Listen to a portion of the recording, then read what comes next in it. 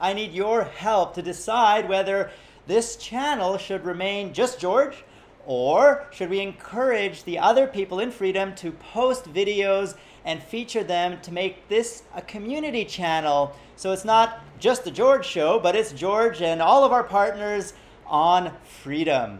It really will help if you tell me, hey, everyone go get their own channel. We only want George on this channel. Or, hey, George is great, but let's get more variety because you can't get too much of a good thing. You can get too much of a good thing. There's a phrase, something like that. If you know the phrase, tell me down there.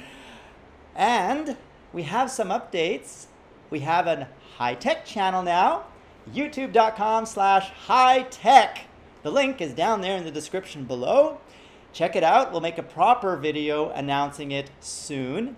And we have a way for you to submit videos to the Gamers channel. Just go to youtube.com/gamers, and the link to that is down there in the description below, so that if you're a gamer and you think you have awesome content that needs promotion, go check out the Gamers channel for how you can submit your videos to them.